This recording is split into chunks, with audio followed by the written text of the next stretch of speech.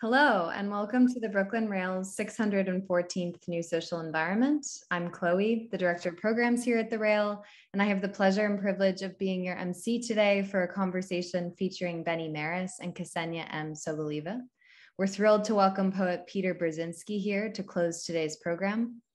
Before we get started, the Brooklyn Rail acknowledges Black Lives Matter. Here in New York, we're on Lenapehoking, the unceded land and waters of the Wappinger, Canarsie, Munsee, and Lenni Lenape people of the Delaware Nation and Shinnecock Indian Nation.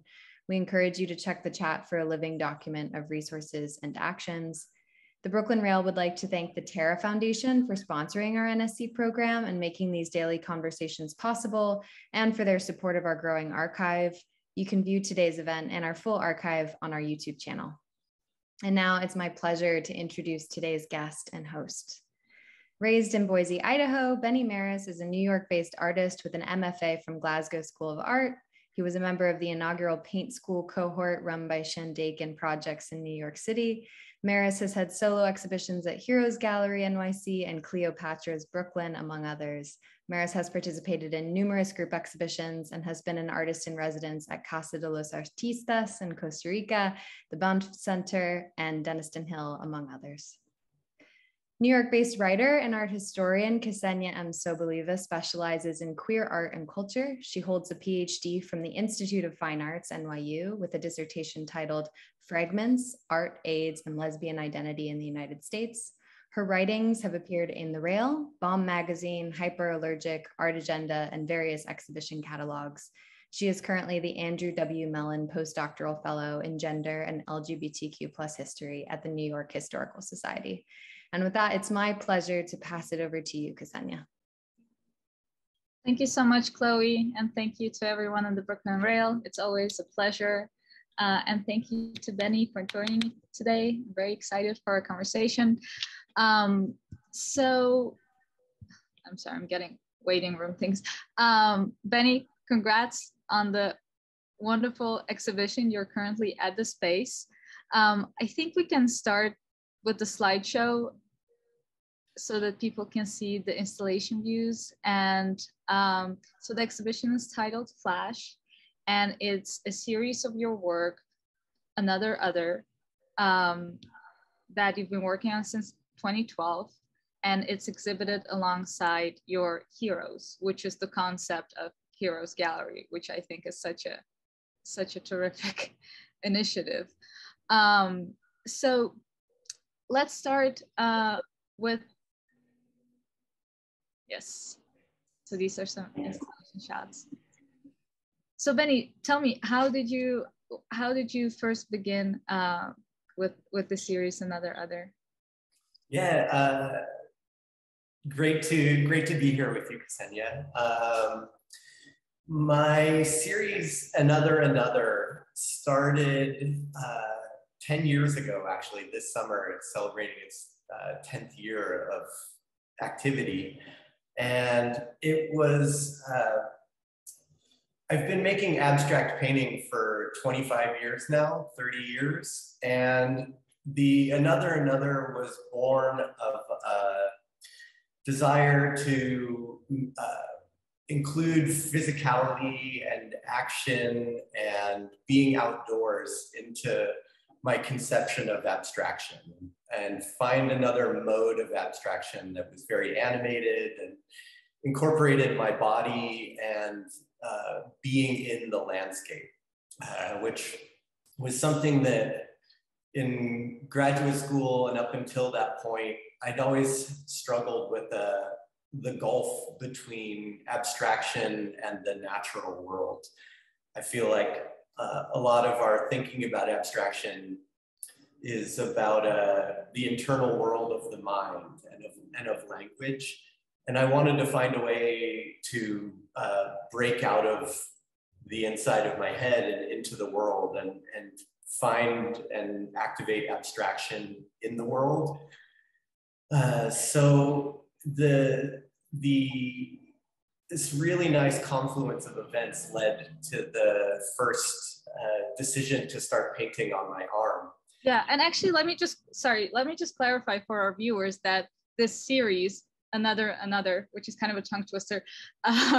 Maybe we can go to the individual shots of Benny's works, just so that the viewers know what the series is, and then the other artists that Benny is in conversation with. So essentially the series consists of Benny painting his forearm and then photographing it in various natural environments. Yes, exactly. Sorry, I didn't mention that first. No, I should have mentioned it. So this desire to start painting on my arm and then using the camera to record the activity. It started in 2010. I was applying for a residency at the Banff Centre in Alberta to go spend the summer with a great writer and thinker named Jan Vervoort, who was inviting people. There were 10 of us that were invited to spend the summer thinking about our relationship to nature. Like what do contemporary artists do with nature? What is nature? Where is it? And how do we collaborate with it in a way? And we were thinking about mimesis and sympathetic magic. So this imitation as a way to activate a kind of underlying power in the landscape, which is the sympathetic magic, is a type of imitative magic that is born, it's one of the earliest forms of magic, where we're looking for likenesses in the landscape. So things that, it's actually how medicine began. We look for things that look like parts of our body and utilize those plants, minerals, substances to, find potential remedies, healing. You could harm people with these things also. So there's this likeness in nature. And of course, many other animals utilize it as forms of camouflage and different other survival mechanisms. But that in that process of applying for that residency and starting to kind of think about these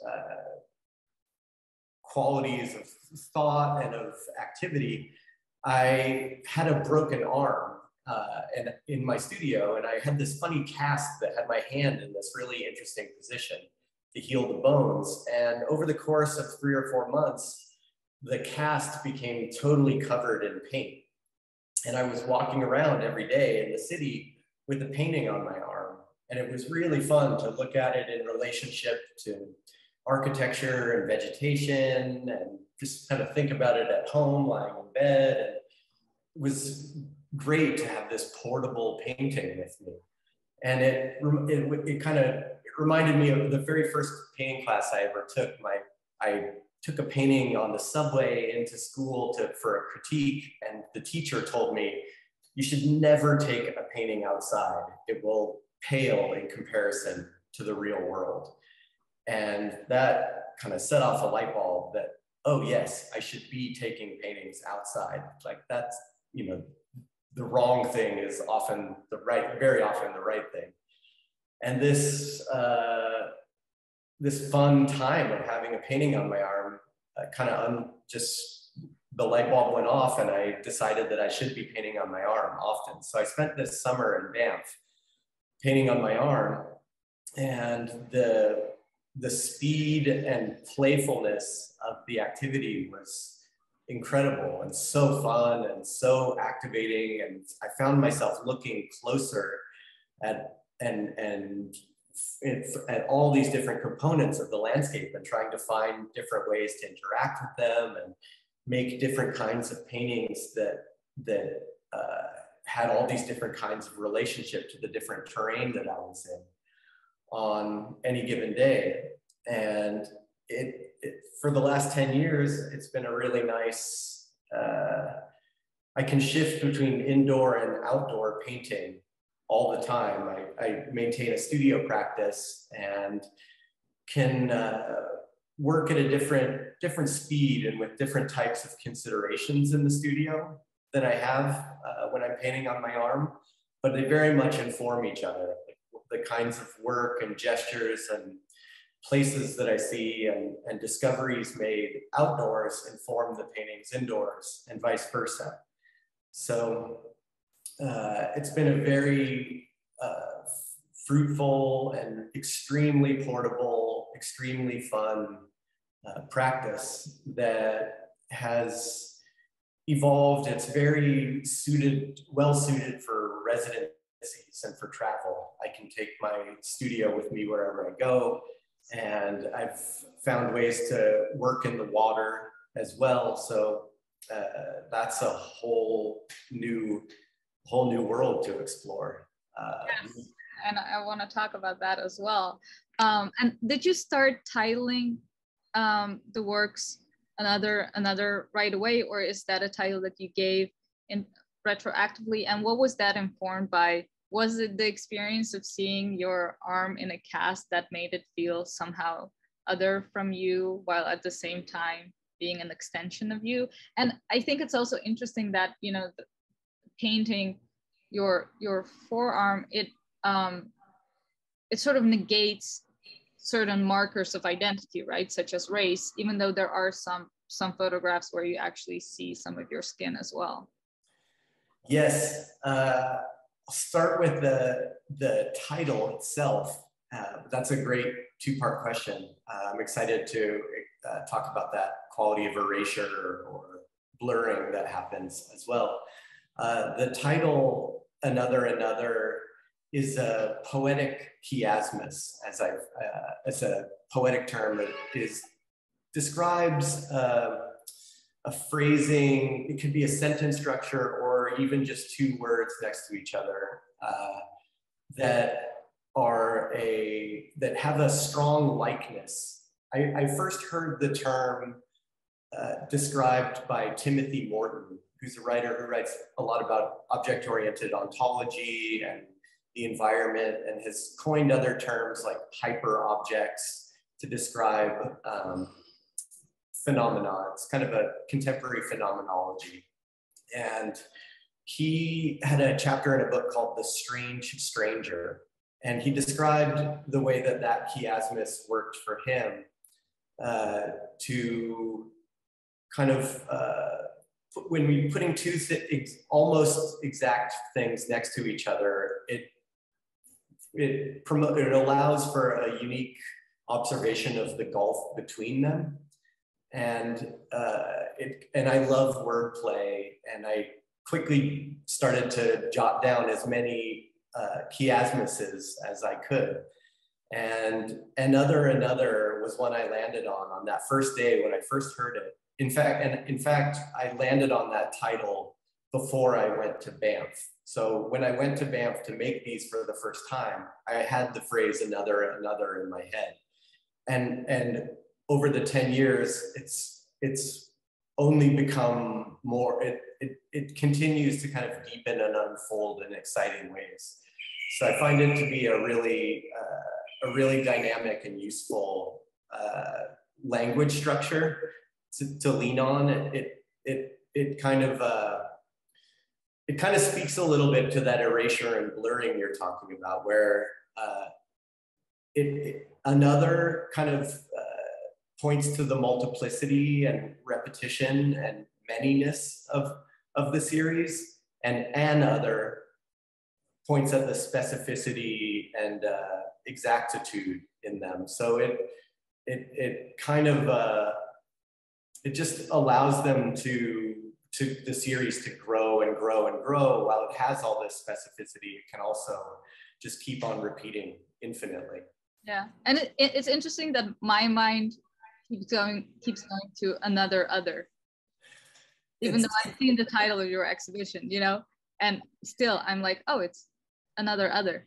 Yeah, it's a funny little tongue twister, and there is this otherness. Like I like that it talks about how we, you know, our kind of Cartesian conception of the universe asks us to separate ourselves from other things, but I have there's a burning desire not to separate oneself from other things, to interweave and integrate oneself. So I think it points at that conundrum that we're in of wanting to be as close to nature as we can, but also, you know, our conception of ourselves as humans can get in the way of the sameness that we might be seeking.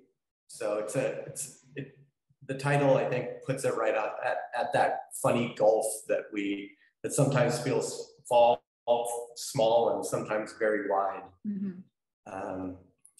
And then as for the erasure and blurring of qualities like gender and race, I really love that that's incorporated into my the mode of abstraction that I've found here.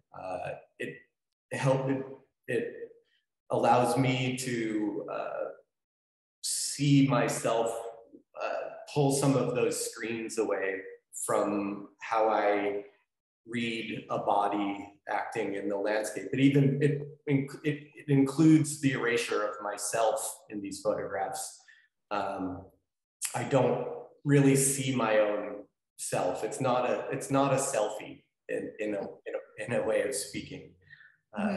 Which is a question that gets asked sometimes. Yeah, but they're all taken on your iPhone, correct? Yeah. I've made them on my iPhone. When I started 10 years ago, it was an iPhone 3, so it was a pretty early model. But the tool, it's really the perfect tool for the job. When I first began, I started making it on pretty fancy cameras and thought that I should be trying to shoot it on, you know, the most high quality camera that I could. But the phone really, it takes beautiful pictures, and it allows me to see the screen when I'm lining, you know, as I'm kind of lining up a shot, bending into these funny shapes, and you can activate the shutter with the side buttons, with the screen. You know, it's a really dynamic tool, and also.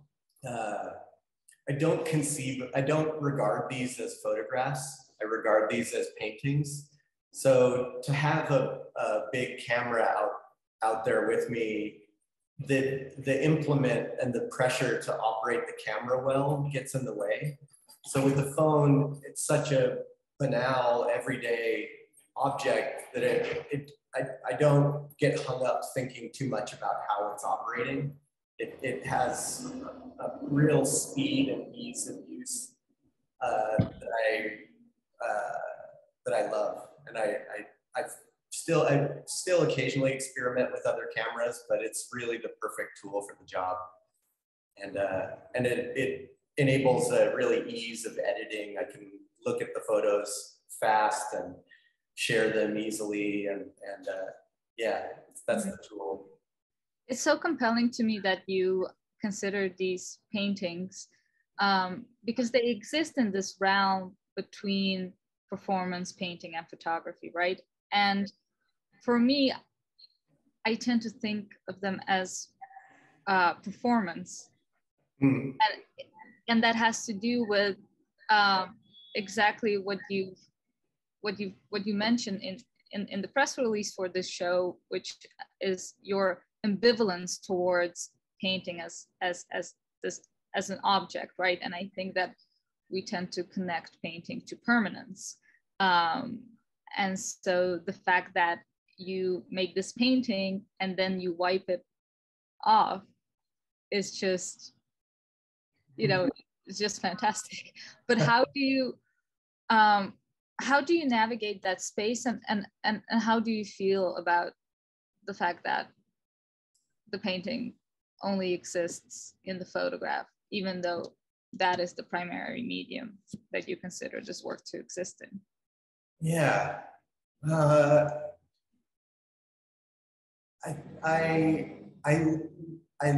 love the speed and play that this form allows for, mm-hmm. and the paintings, depending on how involved the painting is. It can take anywhere from 15 minutes to 7 or 8 hours to make a painting on my arm. And of course, I can't help but have a little preciousness about the ones that I spend hours and hours working on. But, you know, there's only so much daylight in a day, and I can't sleep with the thing on. So it has a built-in clock, and that clock, it's fun. It's a bit like surfing, you know, the waves get good, you got to go get them when they're good. And I love what that means for painting. You know, I can spend months or years working on a painting in my studio, but with this, there's just a kind of adrenalizing quality about the shortness of how long it's going to exist for. The temporariness of it enables a kind of quick thinking and playful, experimental. It encourages a lot of exploration to try to discover new places, catch certain vegetation while it's in bloom, catch the light from the right angles, just be at those special, precise places at just the right time when the shadows are just so and the light is dancing across something just so. So the just so quality of the arm painting is it's very dynamic, and I really cherish it. So and I do like the rubbing, just wiping it away and waiting till the next day to try it again. Yeah. It takes, yeah, sorry, go ahead. it just takes a load off, you know. It's very fun. And I think particularly because you work in abstraction, you know, there's such a history of being so precious about the surface and the paint and the permanence. And I was going to ask you, actually, this one in particular is good to look at. Do you think through the gestures, the hand gestures that you make, and how do you? Not really. You know, the hand, it's like I like thinking about it as an organ of the mind. It acts so fast. You know, you can like, it moves almost without any hesitation. Like to think you're going to move it is to move. It's hard to tell which is moving first, your brain or your hand. It's such a speedy organism, an organ. So it's so responsive that it can almost, that its imitative power to do what you're seeing is really, really dynamic. It's very different from the foot. You know, I've considered painting other parts of my body, but nothing is anywhere near as dynamic as the hand. It can move in so many ways and has all the fingers to kind of to act with. So it's which has been connected to the superiority of the human, right? Like that's what makes us superior from animals, the fact that we can move our hand and especially our thumb in this way. And, you know, in art history, the hand has sort of functioned as this symbol of agency. And I'm thinking about Jesus in medieval, you know, manuscripts and the sort of gestures that he makes with his hands. But to me, this gesture here, for example, seems very intentional. Yeah, it's very, very mimetic. It's doing, you know, I wanted to, at the very beginning of starting this work 10 years ago, I wanted to just do what the landscape was doing. So if it's a mountain, you know, kind of finding the way to do what the mountain is doing. If it's a plant, there's ways to kind of do what the plant is doing.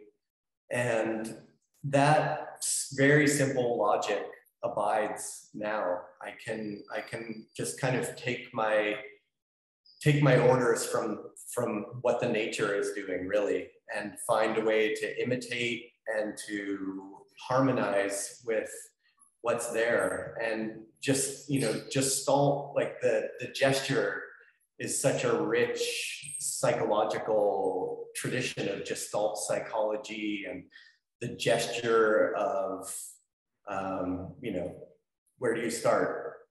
Throwing, gesture of catching, the gesture of writing, the gesture of imitation. You know, some of these gestures, there's gestures in ballet to indicate that you're about to begin a dance. There's dance, you know, dance itself is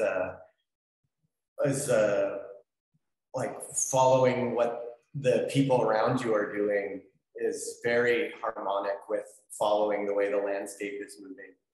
So, you know, the performance, we didn't talk much about performance there, but I like that you regard these first as performance, or that's what you see in them first, because, well, I'm maybe just my own personal shyness.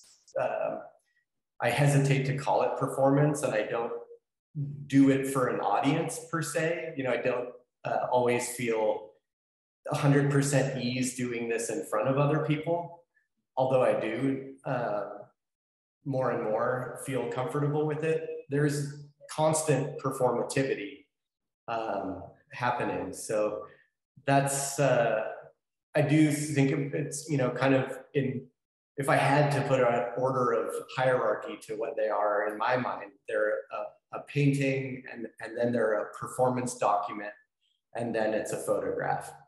So it's all, yes, and it's certainly all three. Yes. Yeah, no, absolutely. And to me, it's a performance document painting of photography. Awesome. I love that. Because I can't disconnect the image from the act, like knowing that you go to these places and the way in which you think about these works and the intervention into nature, and that's something that I would like to talk about as well. But maybe we can segue into your heroes and the exhibition that is currently on view first. Yeah, that sounds great. In fact, maybe we'll just pick up right there at the quality of performativity. And I could start, I'll start with Joan Jonas in that regard. Joan Jonas is one of my heroes that's included in the exhibition. And I'm on view is the very first film that Joan made, called Wind, that she made in 1968. And it was I think 6 people total out on a frozen snowy beach on the North Fork of Long Island. And they didn't plan it, but they went out on the windiest, coldest day of the year and are getting absolutely battered by the wind, to the point where the wind becomes a protagonist, a character in this film. And there's a combination of choreographed movements and improvisational movements and some props. The characters are wearing these hilarious costumes with mirrors glued to them. So the mirrors are occasionally picking up horizon lines and other characters nearby. And there was, Joan has talked about a desire to animate her sculptures and paintings with the physicality and playfulness that she was seeing around her and desiring, you know, watch as Fluxus was beginning to take shape in New York City and people were making art in the streets, taking mirrors outside and taking sculptures outside. The body becomes primary, and the tool of the camera, and especially access to moving image, was this new frontier that allowed the work to be animated in 4D time and space. And this was Joan's first go at it. And it's so inspiring to see somebody so intelligent and so rigorous about about their artwork be able to play so vigorously and have so much fun making their work. So I've always, that's really why Joan is included here in this exhibition. Just the ability to do rigorous play and to place yourself in beautiful places and to illuminate the beauty of the natural world and build things to take out into and imagery that incorporates itself and grafts itself onto and harmonizes and rhymes with the natural world, and to perform, to utilize her body as another prop, constantly as another prop and a generative tool, an art making tool, is extremely inspiring. Yeah, and I love the way in which you installed this in the gallery, that it's like fully embedded into the wall, that it's like flat. So Joan was the first one that you knew you would include? You know, it crystallized pretty fast. I would say the very first hero that I knew I wanted to incorporate was Jacques Cousteau, the underwater explorer, who's been somebody that I have watched my entire life. His films and his series on PBS, spending 30 plus years, him just going on adventures around the world in his boat, the Calypso, with his crew, and maintaining a vigorous curiosity and desire to show this kind of secretive and difficult to access world in the most beautiful ways that he possibly could. Was it's so deeply ingrained in my spirit, and I wanted to find a way to, as I spent much of COVID up in Vermont, and while I was up there, I learned that he had his formative underwater experiences in a lake called Harvey Lake in northern Vermont, up on the Connecticut, just off the Connecticut River near the New Hampshire border. And he was there as a 9-year-old at a summer camp in 1919, and was his punishment for not getting into horseback riding was to clean the debris out of the swimming area on this lake. And he fell in love with being down in the mud and the plants and the muck. And then I naturally wanted to go discover this lake and make work there. And in doing so, I learned that 60 years later, one of his first big conservation pledges was to purchase 6 acres of land that protected a stream that feeds into this lake. And that stream has a smelt run annually that sustains a population of landlocked salmon, which is really rare in New England to have landlocked salmon in lakes. And it's there because Cousteau's purchase of this land stopped a hydroelectric dam from being built, which would have killed the salmon. So I just found that so inspiring, and such a direct action of how his desire to portray the beauty of the underwater world was his method of protecting the underwater world. Of course, he was able to put his money where his mouth was, but he did spend 40 years trying to make the most beautiful imagery and films of the underwater world. And another hero in the show, who is a engineer named Harold Edgerton, worked for almost 40 years with Cousteau to develop all of the cameras that Cousteau used for his underwater photography, which up until that point had been quite rudimentary. It was very difficult to make films underwater, and it was Edgerton's cameras that really enabled Cousteau to make his films. But before Edgerton was working with Cousteau, he was pioneering a type of photography called stroboscopic photography that enabled as many as 300 shots to be shot in 300 frames could be visible in 1 second of activity. So some of his earliest photography from the late 30s shows people making golf swings or people diving off diving boards or playing tennis. And in the photograph, you see all of the frames in one succession. So it creates this really uncanny feeling of time dilation. And for me, I had a really strong connection with it. As an 8-year-old, I saw this imagery for the first time in the Smithsonian Museum in Washington, D.C. And I was learning how to play the game of golf at the time. And I saw one of these pictures of somebody making a golf swing and the 300 steps that it took all the way through the full arc of the swing and the follow through. And it was the most valuable learning tool I think I had ever landed upon. You know, you can get all the instruction you want and read the steps, but somehow this ability to see the activity happening all in one fell swoop in one photograph unlocked some kind of potential to do that thing that I was seeing.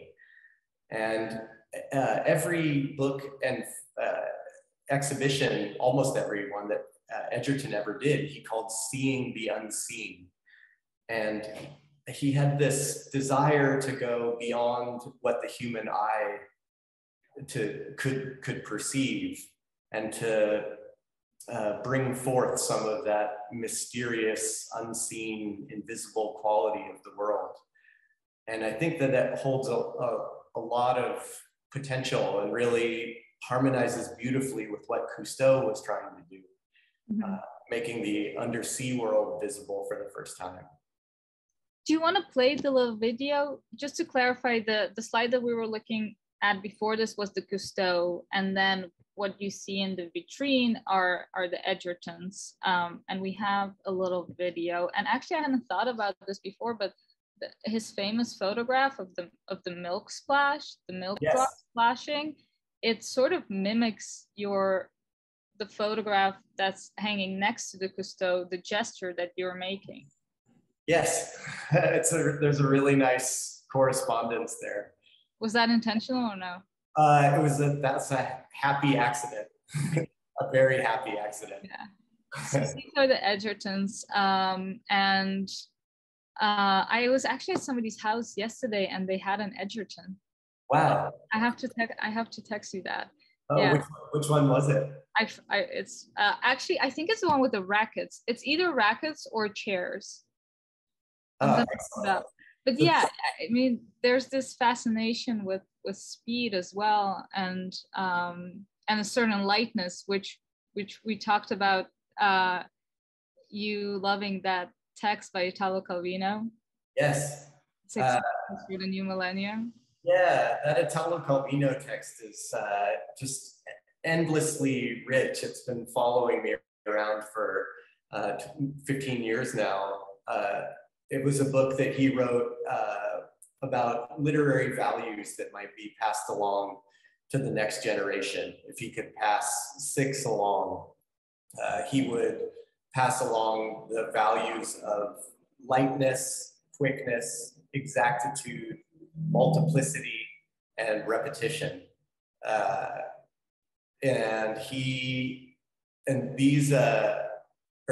Visibility, not repetition. I think repetition falls into multiplicity.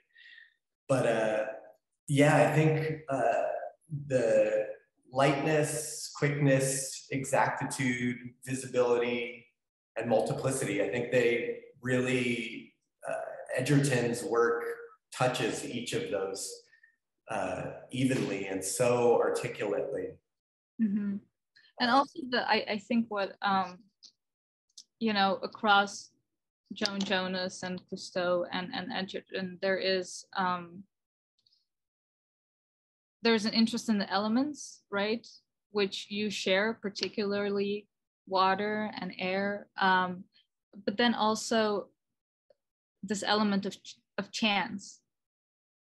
Yeah, that element of unpredictability where the weather becomes a character, the wind, the rain, the waves in the ocean. It's so exciting and vital and dynamic to the work to have it be able to be derailed or enhanced, or it's like dancing, like we were talking about earlier. You get to respond very quickly to what's happening around you. And that's a critical part of this series of work that I'm working on. And in fact, I was listening to Joan Jonas talk about this film in one of her, she was kind of, it was a longer lecture, it's available on YouTube. She was talking about the experience of seeing dolphins in Greece on a residency on Mycenaean pottery, and then eventually seeing them in the ocean, and as a swimmer herself, eventually getting to swim and with dolphins, and the quality of play of the dolphin was something she actively desired in her work and led her to make this film. So there is, and Cousteau placed the highest value on dolphins. He regarded them as our counterpart, humans' counterpart in the ocean, and that we share an eye, and that our futures are very much intertwined with one another. Where there's dolphins, there's sharks. Unfortunately, yes.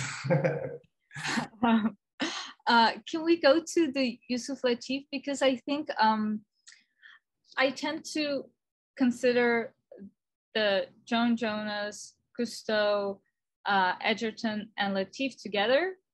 Mm-hmm. And then the Pucci and the Smokehouse as separate. And I think it has to do with those, with water, air, chance. The others for me are somehow more static, and Smokehouse in particular speaks to the social political potential of abstraction, yes. Which why I think you probably included them. And Pucci invented spandex. Yeah, he so there's a connection to water there. He pioneered stretch fabrics. He was a professional skier himself and wanted to look beautiful and ski well, and so he needed his fabric to move with him. And so at the beginning of his design career, it was kind of more a matter of functionality to enable a certain kind of movement. And then once the fabric had been developed, then he really let it rip aesthetically and tried to incorporate this really maximal visual approach to the patterns he was designing. And he was working closely with chemists. He designed over 400 pigments to include in his work as well. So he was as interested in how things looked as how they functioned. Mm-hmm. First came the function, mm-hmm. and then the form followed. And his form for the first kind of 20 years or so seemed to be really informed by his travels. He would work with motifs from wherever he was traveling, spent a lot in Southeast Asia, a lot in Africa, and he was bringing those types of appropriating those types of forms into his patterns. And then as the kind of psychedelic era was dawning in the mid-60s, he really started to kind of find his own visual language that you incorporate, some of it, like this, the image that we're looking at of this scarf that's in the exhibition still has some of this classical architecture in it. You can see the header and the pillars that kind of form almost like a post and lintel structure, like a doorway or a portal, and have some relationship to ratios like the golden ratio or Fibonacci kind of proportions that architects value, but then this just dazzling, swirling, flowing motion. And he was also a fighter pilot, so he incorporated his experience of speed and being airborne into the work. So I am also I was a competitive skier for many, many years doing aerials, and my father was a fighter pilot. So I have a strong affinity for where this aesthetic look comes from, and can really grab onto the joyful maximal abundance of it, and then also the roots of being in the air and liking to go fast. Yeah, I love how these are all, I love all these connections that you're making that I would never, you know, have walking into the exhibition and not having spoken to you, I would never have made. And there is so much, it sounds like there's so much research involved as well. Is that something that has always been a part of your practice, or is it this project in particular that triggered it? It's a bit of both, but the Heroes Gallery concept is really incredible. I got to kind of take a curatorial approach to making this exhibition, and working closely with my partner Alina Katzoff, and with you know, just a kind of wealth of to get to do this research in the service of my own work, and to be able to choose my dream team of people whose influences and inspirations have been close with me, some of them since childhood, was really informative. I feel like I really learned a lot about my own work by doing this research. So it was very generative. And I traveled some for the research, you know, for the inclusion of Cousteau. I traveled not only to the lake and the creek that he conserved, but also went to the archive of the the Connecticut River Conservancy to look through their archives and find out, to look for traces of Cousteau's involvement and the records of that interaction.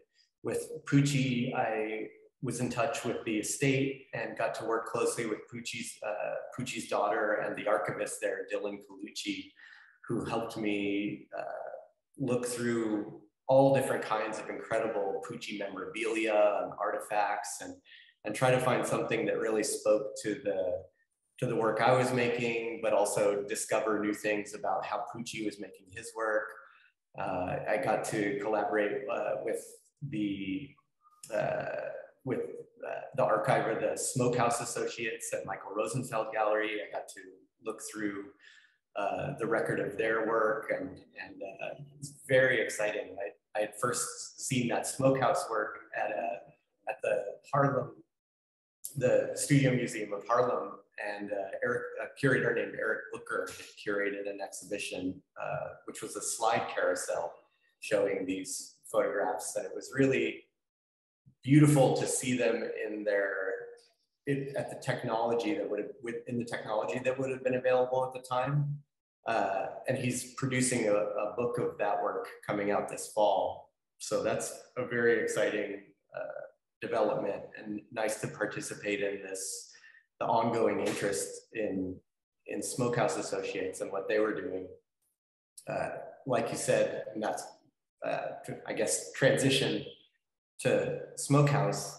They were painting abstract murals on tenement buildings in Harlem in 1969 and 1970, and they were devoted to using their own tools and their own implements that they were building. So they were kind of testing the potential for abstraction with architecture and in the outdoor urban environment, but also with this really sensitive relationship to their own bodies. So a lot of the forms have a wingspan kind of size to them, and have this relationship to the body and to their ladders and to their implements that they were using, that feels like something that it feels a little bit like testing, you know, the way I kind of utilize my arm. I'm trying to find those kinds of sensitivities and have this ongoing relationship to scale and my size. And sometimes distorting the scale, and sometimes just finding the shape of myself to be really amorphous once I'm outdoors and measuring it against other things. So their work had this really utopian and transformative potential and capacity to it, where they were allowing everything, the life of the city became the kind of subject of the painting. So everything that's happening around it becomes the subject and is interwoven, or the painting is interwoven into everything that's happening around it. And you've exhibited some archival material that documents. Exactly. Yeah, there are 3 photographs of them in action. And all 3 of the photographs have, they are painting in the photographs. So the painter painting and seeing the action, seeing the physicality of what they were doing is a really exciting and informative part of why I chose the 3 photographs that I did. But their work is so beautiful, and was they would start their paintings with no plan. They were very responsive to what was in the immediate surroundings, whether it was things they were seeing in storefronts nearby, or the ways shadows were moving across architecture at different times of the day would kind of steer the way they would make the painting, as well as conversations with people in the neighborhood. So they had this really generative idea, and just were almost testing out to see what, if the abstraction is the method and hope is the message. It had this real uplifting, hopeful desire to it, and beautifying quality to it. And so your process of selecting the works by your heroes sounds like it was a combination of knowing a particular one that you wanted, like Joan Jonas's Wind, and then others like this archival material or the Pucci, sort of you arrived at through the process of research and visiting, etc. So there's an element of chance there as well. Definitely. I wanted to have as opposed to choosing just one hero, I wanted a real conversational approach, so that the work of the heroes would be equal vocal or equal voices in the room, and would generate interactivities and resonances with each other as well. Yusef Lateef is a musician and maybe one of the deepest resonators I could possibly imagine. He was a tenor saxophone player who made drawings and paintings his whole life that he, especially later in his life, that he regarded as abstract scores. And he began this process with John Coltrane. And they were kind of making some really simple geometric abstractions that they would then kind of work out a methodology for how to play it and how to kind of make an abstract musical language. And Yusef would continue that for his life and really develop a very singular visual language that his work is right next to Joan Jonas's in the exhibition. And Joan's film is called Wind, and Yusef would often begin his drawings utilizing his wind. He would puddle ink on the paper and blow it around, and it would find its form, and then he would accentuate that form and extrapolate it into these plant-like shapes and organistic shapes, and then they had the potential to be played as a musical score. And he developed a method of making music that he called autophysio-psychic music. He rejected the word jazz because of its racist connotations and assumptions, and he called his music autophysio-psychic to suggest the interweaving of mind, body, and spirit into the making of it. It had a very improvisational approach, almost like almost like a Quaker meeting where you could sit with a group of musicians, and if one person is moved to speak or to make sound, that begins a time of call and response, or of harmonization or imitation, and it just a kind of self-generating music that was very, very rigorous. He was very disciplined and played 14 hours a day often, but would make spontaneous music. And I loved the connection between an aesthetic system and of painting and of sound.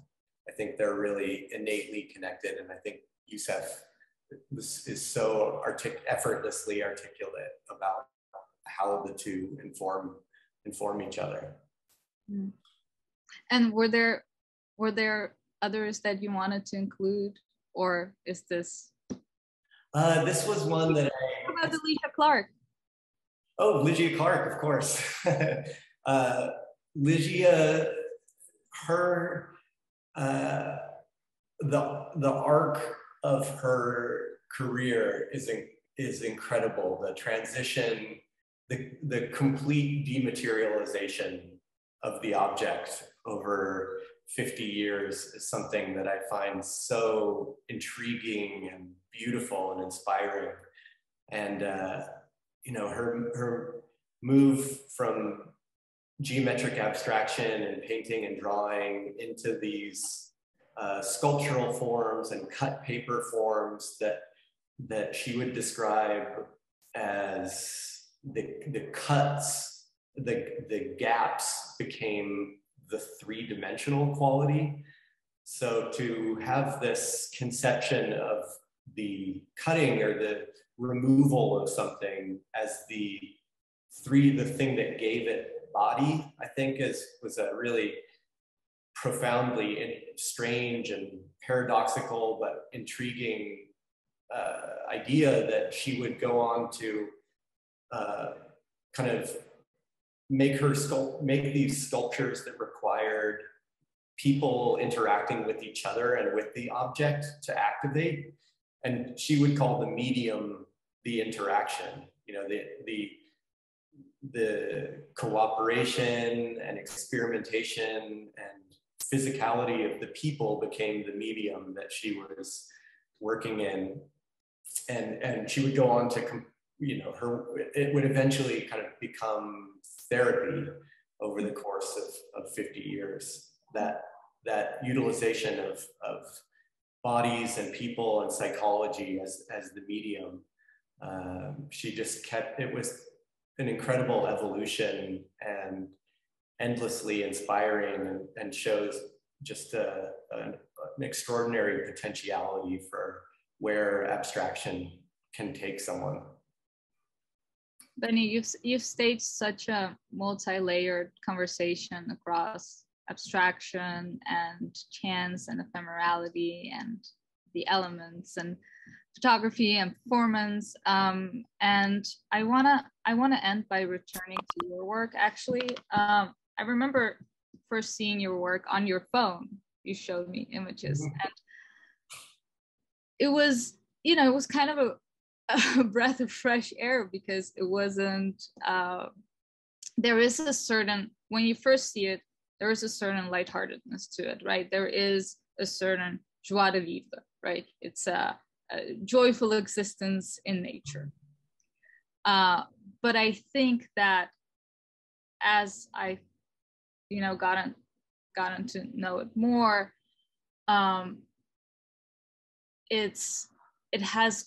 it has become, there is a dark layer behind it, which has to do with obviously the environment and climate change and the global crisis that we're in. And it almost becomes a vanitas of nature, right? Like these beautiful landscapes that we're seeing are actually being destroyed, and our hand is what is doing it.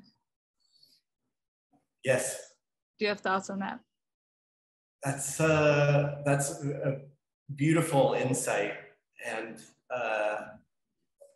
that is exactly I think you articulated the dark side of it in a way really beautifully there.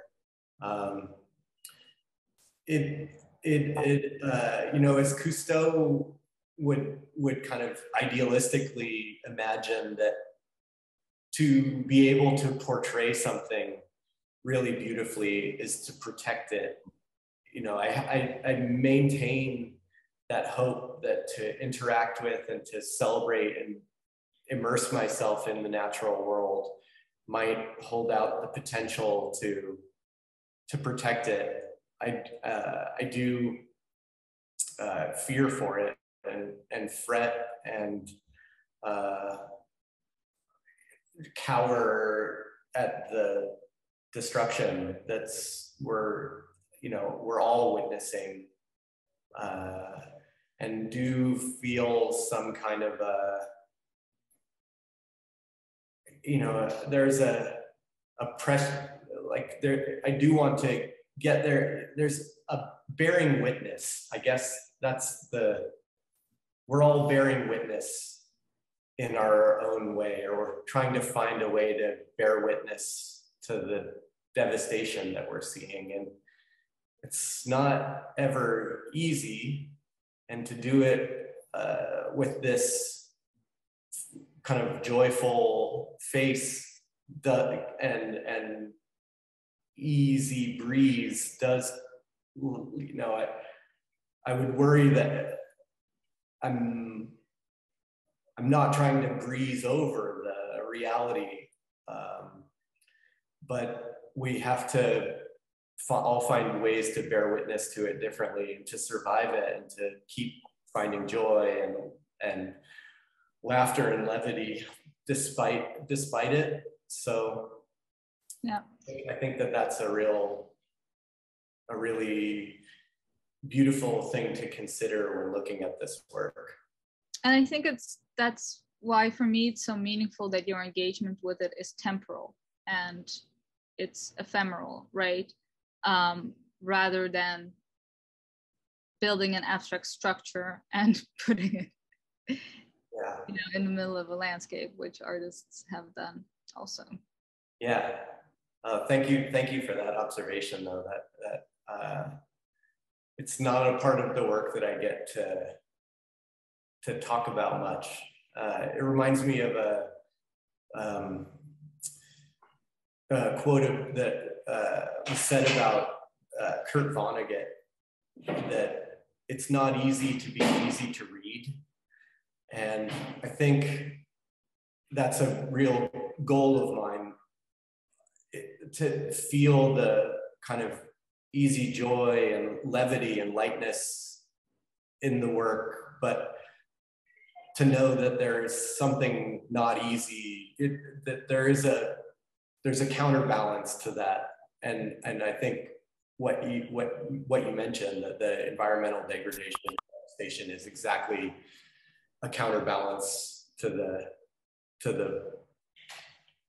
lightness of this work. Yeah, and I mean, there is we have this misguided tendency to assume that aesthetic strategies must follow the intent. So, you know, if something is about suffering, it must look like suffering, or God forbid, looks like this and is in fact a social political commentary. So Benny, thank you so much. I'm such a great admirer of your work. I'm so happy to have gotten to know it and to follow it from here on. Thank you so much, Ksenia. I cherish our conversations and look forward to many more. Everybody go see the show. I don't know, do we have, I haven't been following the chat, but we can open it up to questions. Thank you so much, Benny, and thank you, Ksenia. That was incredible and really, really insightful. We do have a few audience questions, and the first is from Kathy Lowry. I'm going to ask on Kathy's behalf. Kathy says, really love your paintings, Benny. How do you go about choosing the point in nature where your hand goes? That is sometimes a process of discovery, of going to places that I've never been before. And if the weather allows, I'll make the painting in situ. You know, I'll walk around for a while and look for things that I find compelling and dynamic, and sit and make a painting in direct response to something. And then sometimes I will have had the painting, I will make a painting under a shelter or indoors, and then walk out and find what I find. But then also, once I have familiarity with the place, I'll just form a little index in my mind of places that I want to go back to, hit them at different times of day according to where the sun is going to be and what the weather is doing, what types of vegetation may or may not be blooming at the time or popping up. So it's a case-by-case basis, for sure. The next question is from our friend GE. GE, I'm going to ask you to unmute here to ask your question. Thank you, Chloe. Thank you, Ksenia. And so thank you, Benny. Question is, I find your chiastic patterns to be the most amazing kind of virtuosity and stuff that's just so natural and quick and amazing, and that seem to kind of simultaneously perform both these aesthetic and demonic functions. Do you ever find that as you compose and perform the pieces, because I think of them as both at the same time, which is this wonderful kind of vibrational thing, awesome. that these pieces that you perhaps recall even deeper structures and patterns, kind of way of undoing our forgetfulness of our connections with these places and nature and all this stuff? Beautiful. Yes. At the best of times, I can think on, especially geologic scale becomes something that I can occasionally be sensitive to, and feel like I might be able to try to tap into. The gradations in the painting are also another way to suggest the kind of constant movement of nature and of time and of scale. The gradient is a kind of abiding principle that I try to incorporate into paintings very often. To set that color in perpetual motion is to allow all the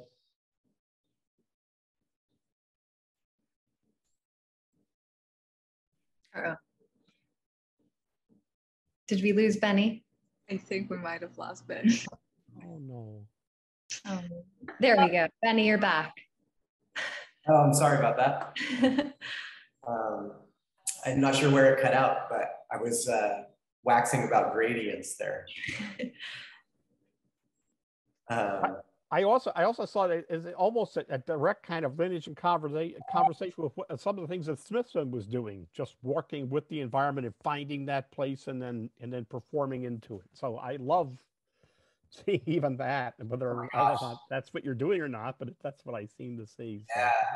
Yeah, seeing his work was really foundational and life affirming and beautiful.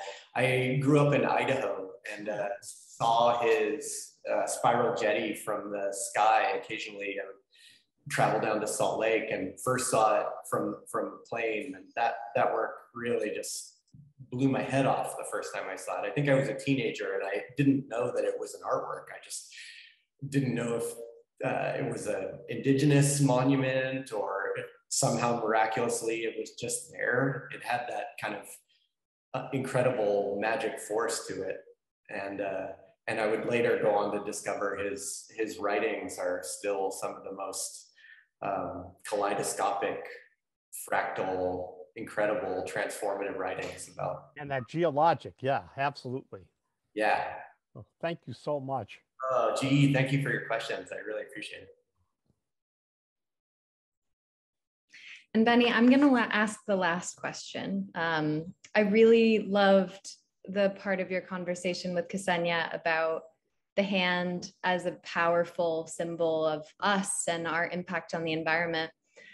I would also say that the works have a hopefulness in them and a radicality in the way that they flatten the hand with nature itself on the same terms and kind of render them both permanent in one frame.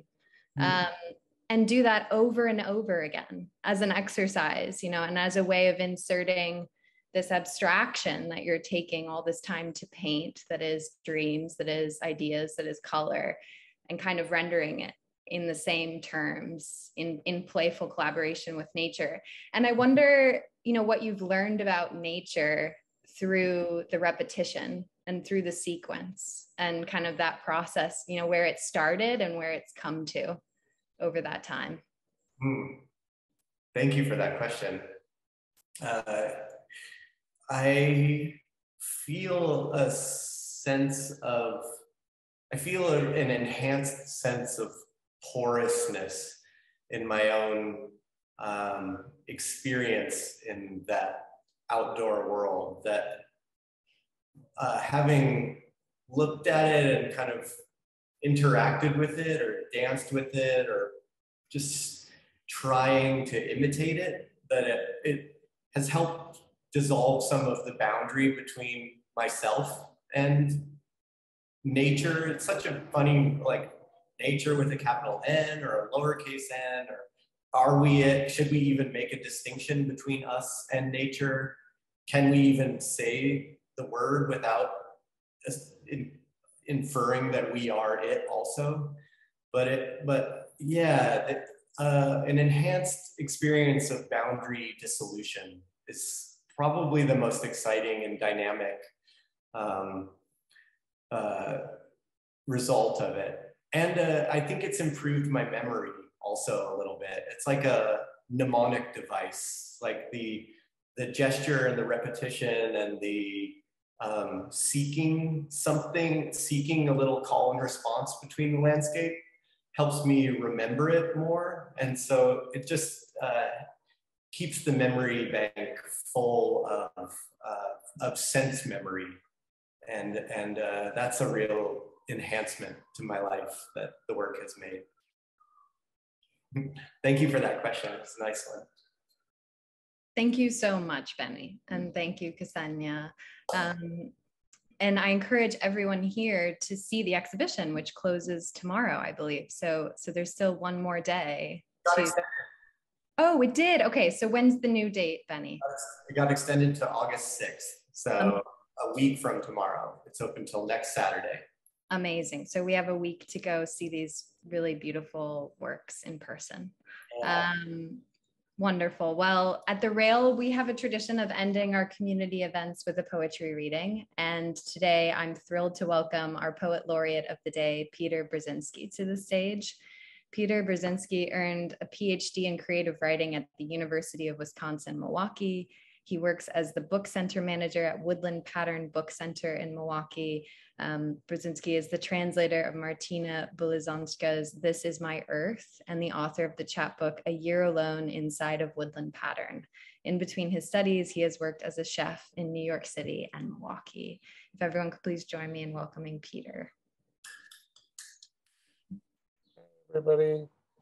Hi, Peter. I'm at work, but no one's around, so I'm going to take this mask off for the reading at Woodland Pattern Book Center. Welcome. Thanks so much for having me. It's really wonderful to be part of this event with the Brooklyn Rail and to be in the Brooklyn Rail and to share this artistic and human space with all of you wonderful people. All right. Well, I suppose I should read some poems. All right. Who speaks for the bones? I've spent so much time on the shovel. Sure, it's real, even grotesque, macabre. Have I wasted a minute on being wasted? Sure, but I've thrown pillows and ruffled folios, made fraud. Everything is foreign to me. Before the score is when I lick my lips. I only salivate when I sleep. I should tell you something true, truly beautiful. A duck united with a pond, a flower reignited with its spawn. I'm not about April. I giggle, genocide. I break talons, beaks tremble through November because I'm goddamned afraid of the dawn. Finished bologna. Grow more gophers. Are they necessary? What is your newest necessity? Is it blue? I know the way you've spent sorrow isn't enough to split lungs into doves. Fluttered Fortinbreast. Look at this. Look, my head is wrapped in foil, aluminum, tin, twine around tungsten. It's hard to be your friend. I can't tell you all of my habits because you're no priest. Resist confession amid oppression. You'd be wise. There are 7 different accounts of Eastern European history. Please tell me which invader is quainter than the Reich. Bologna's plots unwise. Bologna plots graves. Gravel over stone, stone over gravel. Is it mass or private? No plots. They took it away. We're full. How many borders will make us concise?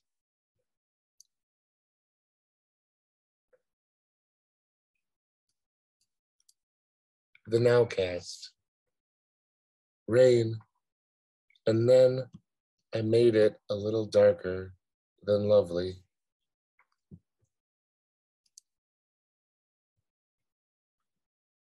Two guitars, aroma song. 1. Northern Indian Slavs know a song that is told somewhere along the banks of the Vistula as their waters spill into the Bug, eventually into the Dnieper, into Chernobyl and back. 2. There is a special brand of sadness that creeps in. It has the scent of cold rain cracking the sidewalks, unparalleled parallels. A tiny Cossack defends his borders as ardently as his oppressors rename them. There are names like Kolya, Genya, Dima, and others like Varisha, Stasik, Stasha, Irena. Surjik cuts out our tongues like vodka cuts out our tongues, like it cuts blackberries down outside a train station overgrowth, somewhere that is not really anywhere but is a stop on the way to Smolensk. 3. There is a forest here, there is a forest there. You can find buttons amongst the birch peels. You can ask the trees in whom they believe. You can ask them the best ways to winter. The poppies run red and the music dies. If you turn your ear out on its left side, you can hear some patient words and avoid the worst. Hammock. Upon waking, you only thought of dying. How easy it could be. Whom would you most distress? And then I thought of the tree outside your window, how your heft would strip bark from its branches, and so disorganize the leaves.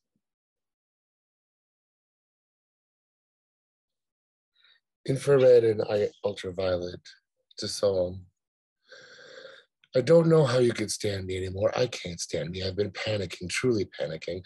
I watched all of the new Cosmos TV series 2 nights in a row, and I thought I'd gain some perspective. I thought Neil deGrasse Tyson was right about just about everything humans should be doing. But today I woke up and panicked. I mulled around, panicked some more, took the bus to a big chain haircut place and told my barber I also didn't have a car anymore, and that without my beard, I would feel naked and alone, just like in the reality show, but nothing like the reality show. I put on a hat and took the bus to a big chain everything store. I bought my Admiral Blue medicine and panicked some more. I apologized to you for apologizing to you, and you told me to get over it. I went back outside into the cold, still panicking. I waited for the bus again, made an orbit of ground down teeth. The bus pulled up in front of me, a stroller whose stroller whose canopy had been snow and wind torn, now bulldog clipped together with a garbage bag in the facade of a frozen pizza box.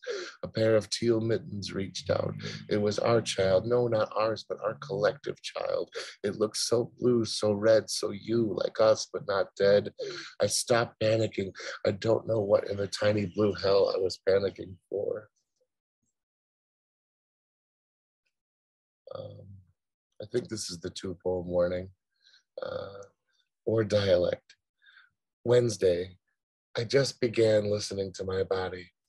I did not know it was talking because I am always talking. I talk too much and do too little. Please understand that I am a roulette wheel of anecdotes and nearsighted tambourines. I should listen to the crumbling gills of my body. I do not know anyone else who ignores a pancreatic flitter. I do not know what it means to die quickly. I should listen to my body. Okay, just kidding. Now it's 2 poems. Thanks for your patience, and I hope you're all having a good afternoon. A merry decline. Dreams become rigid. Dialogues were replaced with tables and equations that no one could solve. Perhaps Deuteronomies or decalogues.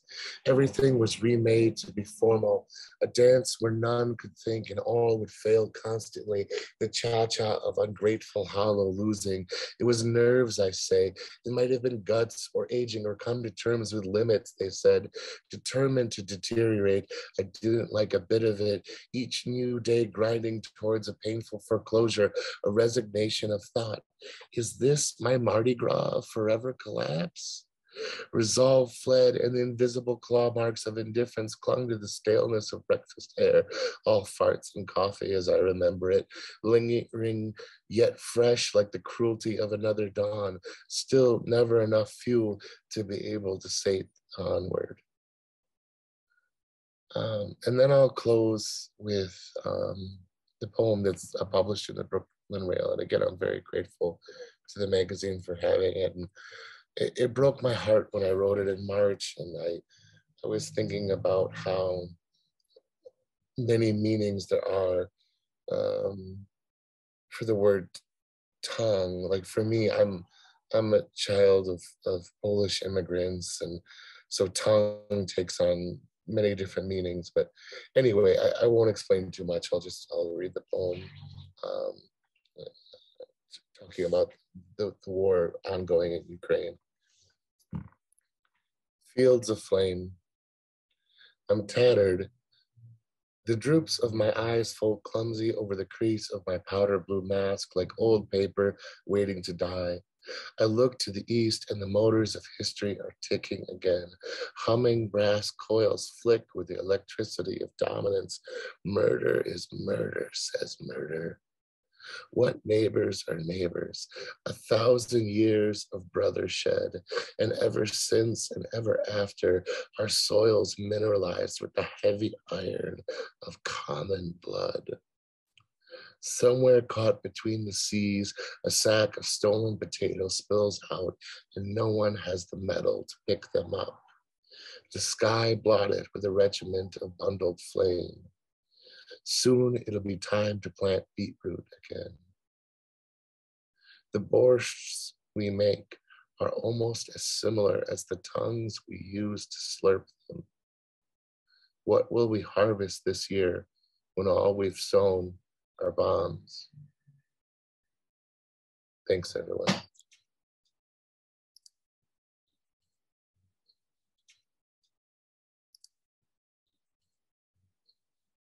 Wow, thank you so much, Peter. That was amazing. Thank you. And thank you so much, Benny, and thank you, Ksenia.